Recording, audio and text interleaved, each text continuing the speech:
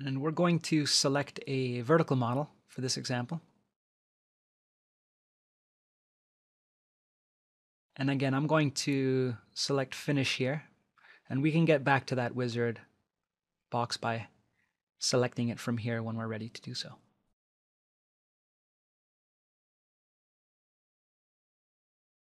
So as you can see, we have a pretty good match of the early time data, but near the end, we start to drop off and it starts to get pretty bad. So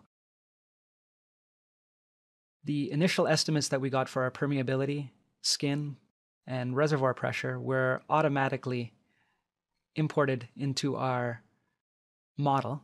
The reservoir size for a gas well defaults to 1 section spacing, or 1 mile by 1 mile.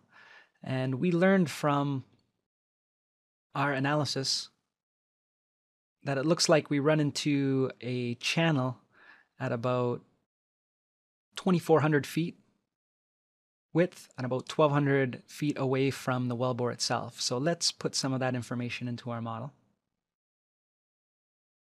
So by clicking off these boundaries, we can make our channel. And our channel width, our initial estimate was about 2,400 feet,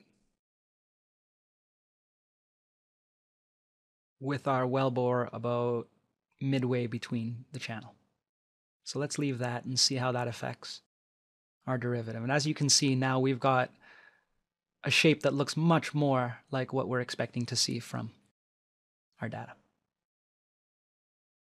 Now that we've got our model kind of close, we can do an automatic parameter estimation match by selecting the parameters we wish to change by clicking these little boxes here.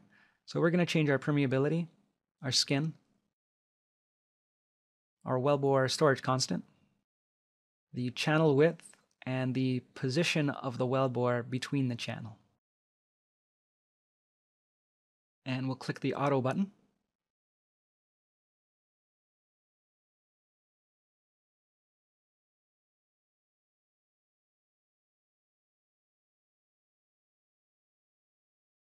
So now that looks like a pretty good match. And you can see our initial estimates for our channel width and the position of the wellbore were pretty close, but all of our parameters needed a little bit of adjustment.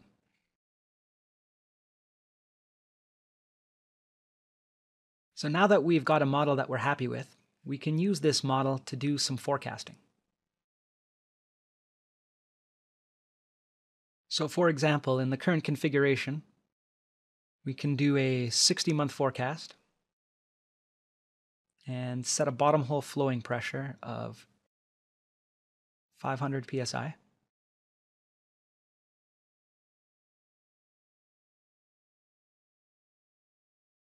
And we can get a forecast of the rate decline and the cumulative production that we expect to see.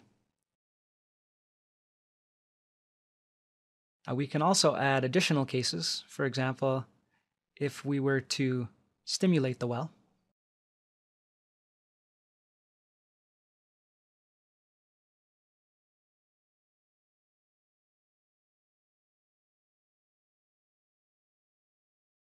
so now we have a rate decline and cumulative production forecast for both the stimulated and unstimulated case.